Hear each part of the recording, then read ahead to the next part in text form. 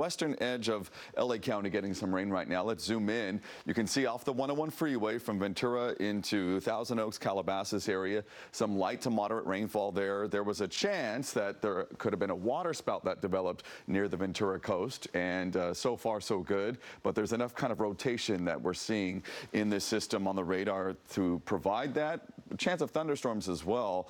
But so far so good. We're not seeing any lightning strikes in our region, at least. We have seen it in other places. But Long Beach up to Santa Monica, you have those light showers happening right now, and then up towards Glendale. But San Gabriel Valley and beyond, it's still dry towards the east, and so that will eventually go into that rainy zone. Visibility, we still have some low clouds, some marine layer clouds with visibility affected in Santa Monica, 2 miles, 2.5 miles at LAX.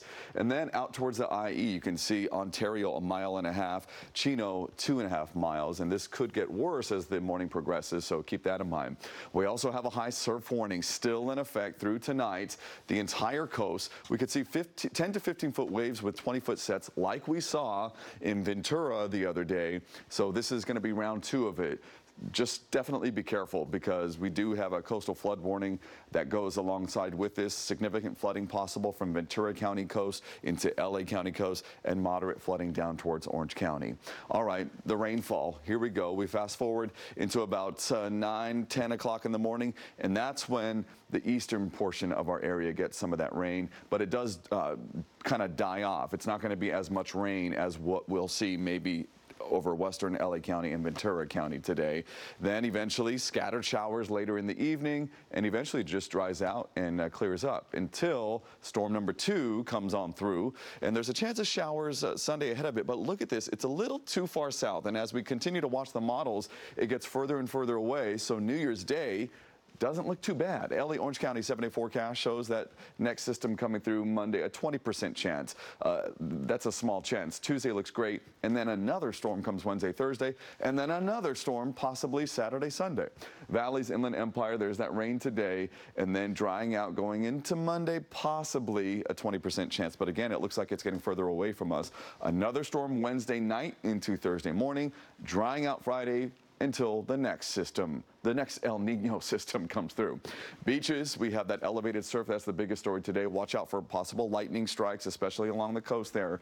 Sunny on Tuesday. Tuesday and Friday look to be the best days of the week, because we just kind of have storm after storm after storm. They're not major storms, but still it's rain. Mountain areas getting snow, 6,000 feet or so. And then Monday, maybe a dusting of snow, but Wednesday, Thursday, this is a colder storm. The snow levels dropped to about 5,500 feet. And so therefore there could be more snow with that one. Finally, the upper deserts here. We see some showers today, tomorrow, drying out Monday for New Year's Day. So Mark and Irene, we have just those storms that just keep on coming. Going on. Even some moisture as we were coming in this morning, you know, coming into the building. Thanks, Tony. Now let's take a look at some of our headlines this morning.